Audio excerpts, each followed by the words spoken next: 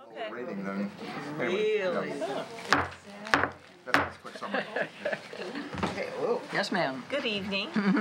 We would like to call the Board of Trustees meeting to order for January 22nd, Seems like 2019, June, yeah. Agreement, at 7:32. Notices were posted about the change in date at the Village Hall and Metro stations, and agenda hard copy is available at right over there on the desk, as well as down at the circulation desk. So, we would like to first review call to order and roll call. Trustee Okay. Bargy? Trustee Wolf. Here. Trustee Barges here. Trustee McDonald. Here. Trustee Rogers. Here. Trustee George. Here. And Trustee McLaughlin is participating by phone because That's I am here via electronic. okay, via electronic. Okay, welcome. So behind section number 1 are the minutes from December 18th at 7:30 p.m. Are there any corrections or additions to the I minutes? move approval of the minutes. Is there a second? Second. Who is that? Me. Thank you, Jan. All in favor? Aye. Aye. Opposed? Nay. Okay. Behind number 2 are the minutes from the public open house meeting regarding the outdoor renovation held last Tuesday. I move approval of the minutes. Okay. I'll second. Second? Can I second? I'm on the committee. Does that matter? Okay. I'll second. Okay. Okay. All in favor? Aye. It's on the committee. Okay, opposed? Passes unanimously. Got you. There is no presentation today, and so we're moving into the public comment section with, Did you? Edie, did you want to?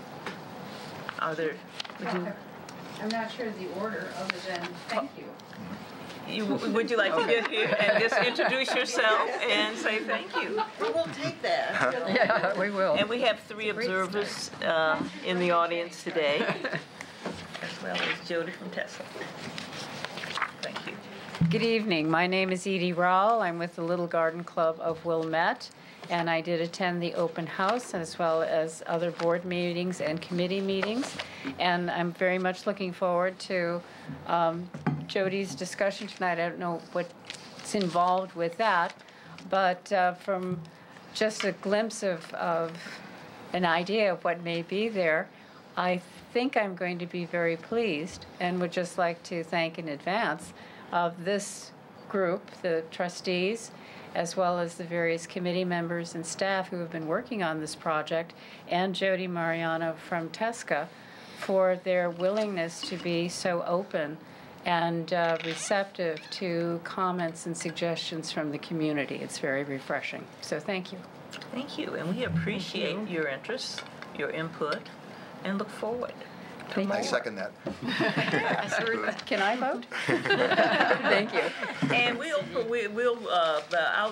the post outdoor renovation project for public bid will come up in the action items. Thank you. Anybody else have any comments? Okay. Ron? The treasurer's report. As you might guess, December is not a big revenue month. Our largest income was from the Kenilworth Public Library contract. We received $49,126 and change as determined by that contract. We received $6,000 and change in real estate taxes. So obviously, the next round will be from the spring bills that will be going out soon. We may actually get some higher income in January receipts from real estate taxes because the Cook County Treasurer offered Cook County residents the option of paying early in order to put increased deductions for the 2018 calendar year, so we may see some benefit from that, although it's... It was for the 2017, so that's why a bunch of people... No, actually, the first installment for 2018, which is due in March, could be paid in 2018 in December. The Cook County Treasurer made that option available.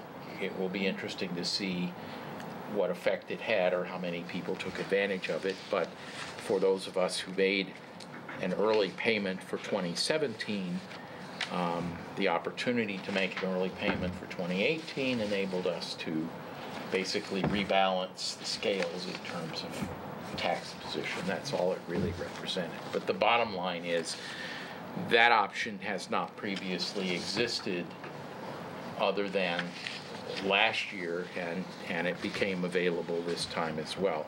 It's easier because the first installment is 55% of whatever last year's total was. So there are no calculations of any difficulty. They don't need the filings of the various bodies. That all gets calculated in the second installment, which comes due in the summertime.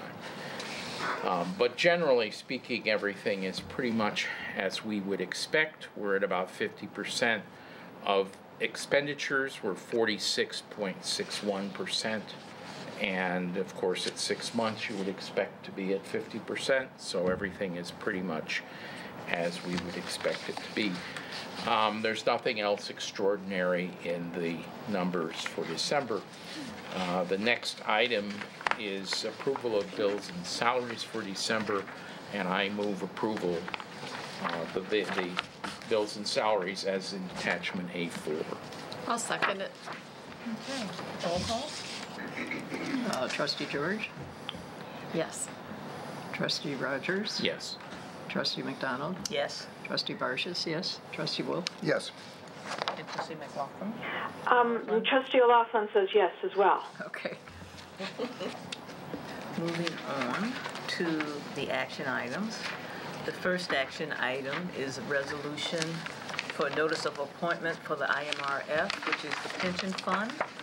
And traditionally, the director has been appointed to that position, and we are recommending that the director continue to be appointed for this year coming up. And what that does is basically specific reasons why it's necessary is to centralize the local administration of IMRF in one person, to file payroll reports and member forms, pay contributions, file benefit applications for members and advise members and local governing bodies, and to act as the agent of the governing body in IMRF matters. I And move approval. thank Do you. you want to just say what IMRF stands for? Just Okay. The Illinois Municipal Retirement Fund. thank you, just for our. I'll second approval. Voice vote? All in favor? Aye. Aye. Aye. Opposed? It passes unanimously. Outdoor renovation project. Had a wonderful meeting. I wasn't there, but I love the output and the results. Would you like to summarize what some of the changes have been? Sure. So since the last meeting where the board motioned to proceed with the project for the outdoor renovation, we held a committee meeting on January 7th. We were joined by a number of guests, including a number of members of the Little Garden Club of Wilmette, as well as Jody from Tesca. And we collected a lot of feedback at that meeting. A lot of that information is contained in here, and I'll introduce that here in a moment. Subsequent to that meeting, we also held our public open house on the 15th, last Tuesday. We collected a lot of really great feedback from that meeting as well. We had representatives again from the Little Garden Club and a number of members of the community. Jody gave a great presentation and overview of the program, or the project rather, at that program. A lot of the feedback that we collected was information that we had already gleaned from our meeting in committee. It reinforced, I think, the approach that we were taking at that time. And a couple other pieces were also introduced. So just in some of the feedback that we've collected in recent times, we've gotten strong reinforcement about the addition of the snow melt system. So we've noticed that there's an opportunity for us to increase the coverage of the snow melt system on the entry plaza. So we've addressed that by replacing some of the bluestone paving that was leading up to the building with some concrete. That's reflected on the attachment that you see, the drawings there. So we've expanded the concrete in that plaza and the snow melt system that is beneath that. So that will keep in conditions like what we have this evening. Come next year, we will not have icy conditions out there. There won't be a requirement for salt. It will make snow removal easier, and the whole entrance to that plaza will be wide open. So there was great support for the snow melt system. There was a request for us to address seating. So you'll see that there's an alternate that's been added to this drawing that shows the addition of movable chairs and tables. That was a discussion that had taken place in committee many months ago and kind of fell off the plan, I think, as part of some discussion. The committee members may want to comment on that. We've added that in as an alternate for your consideration this evening. It can go forward in the bid package should we go in that direction. Alternatively, we could also accomplish that through our own operating budget as well if we elect to do something like that going forward for programming purposes. But we've also added a number of benches throughout the course of the project, and those are reflected on the drawings too. Other feedback that we collected included some concern about the turf on the lawn. You'll see on the drawings that we've reduced some of the plantings that are around the perimeter by the sidewalks and added turf in there. So there's been a little bit more turf fill. That was a comment that was presented at the open house meeting. There was discussion again about the garden itself, and that was the primary focus of the January 7th meeting. The garden, as you can see in the drawing, has been updated. The plant material on the attachments reflects our commitment to all native plantings. A number of members of the committee brought forth ideas, or at the committee meeting brought forth ideas for what types of plantings we should incorporate. Those are reflected in the drawings there. We can discuss that here in a moment. The path through the butterfly garden was also a point of discussion in the committee meeting. Jody was very responsive in that meeting on the 7th and brought out some tracing paper and kind of mapped out a way that we might alternately orient the path. And that is reflected in the drawing that you have before you this evening. One of the benefits that we have in that was a concern for the retention of the Rooney apple tree. As you can see that with this rerouting of the garden path, we're able to retain that tree, as well as sustain the ADA accessible pathway that reduces the need to take a sharp corner on that hardscape. It kind of rounds that off in kind of a natural way. If you were approaching the library from the east, it would follow the shortest path to get to that south vestibule entrance, so that makes it a lot more accessible. It also incorporates what the committee's initiative was to have the planters be accessible. And you'll also see that the planters are now reflecting the addition of some perennial plantings in there as well. So we've got a commitment to retain those. That kind of summarizes, I think, the overall approach of what we were, the small tweaks that we were making to the plan in response to the committee meeting and the open house. All of that is included in your packet here. I'm happy to walk you through any of the details that are included in that drawing. If you have any questions or if committee members want to say any more about what they observed at those meetings. Just maybe a quick question on the existing trees to be protected. Were those slated to come down, or are we just saying that we're going to keep those now, this little area over here? The existing trees to be protected are to be protected. Okay. I think that's consistent with the way it's been all along. That was my question. Yeah, nothing's changed. The trees with sort of the squiggly lines in the plantings are new trees, but anything with a circular circle around the tree is an existing tree that will be retained. And I just say I love this. I love the new path. I think it's great. I like the way it looks better. I think it just looks better. Not that anybody's seeing it as a bird's eye view, but I just think it accomplishes everything and in a better way. So again, we appreciate all the input from the Little Garden Club of Wilmette. We just think you guys really pushed us to get a better product, and we really appreciate it. You know, you held our feet to the fire a little, but that's okay.